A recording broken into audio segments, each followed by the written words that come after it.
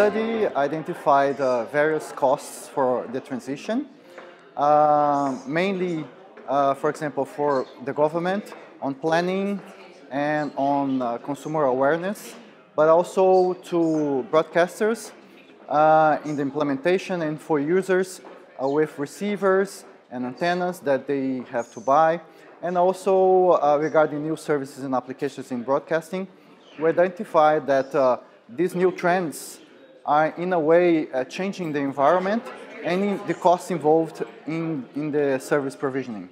So it's good that regulators come and analyze this new ecosystem and these new opportunities.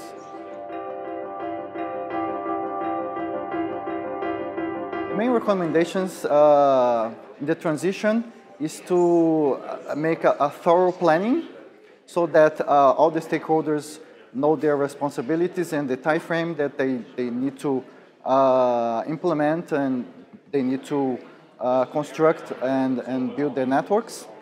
And also for new services and applications, in a sense, regulators need to reassess their competition regulations and also some stimulation of investment.